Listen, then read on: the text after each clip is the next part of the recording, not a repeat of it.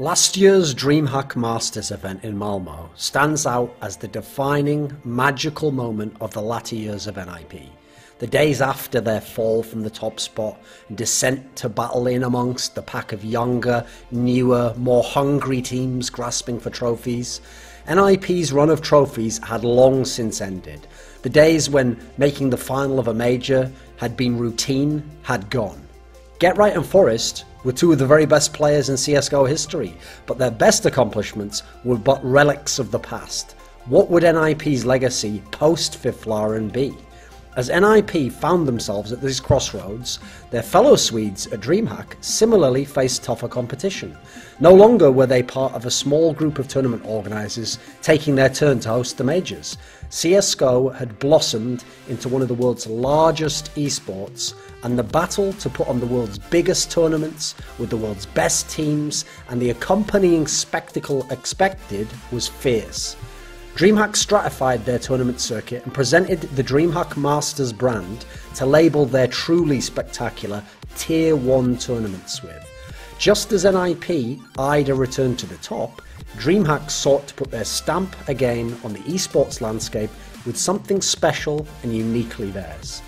Malmö was the location for the first Masters event, and NiP did not come into the tournament as even a dark horse to take the title.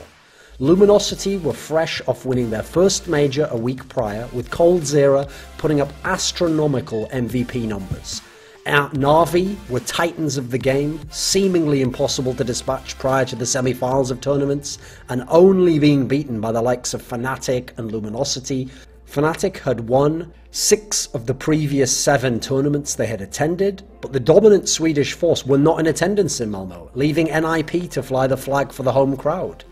Of course, NiP's return to championship form came in the form of a magical return. The Ninjas were tested even in the group stage, having to defeat a still world-class Astralis in a best-of-3 series simply to move on to the playoffs. Despite heroics from Device, Forest & Company prevailed, moving past Virtus.pro in the quarterfinals, always a tough team to face in a series. NiP found themselves close to eliminated in a semi-final, which surprisingly found them billed as favourites. Godsent, Pronax's new venture, fellow Swedes, had Get Right and the gang in trouble over the first 2 maps of the semi-final, but key plays in the right moments saw NiP through to the final, the grand final of DreamHack Masters Malmö.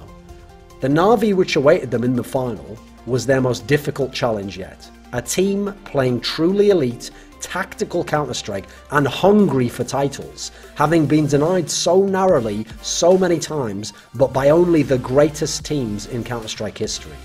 Coach Threat's unique approach to anti-eco play allowed NiP to exploit a rare weakness in the CIS squad, baiting them into force buys and grinding away a little at Guardian's team's advantages. Great moments across the board completed the spell as NiP edged out Na'Vi on both maps to secure the DreamHack Masters crown.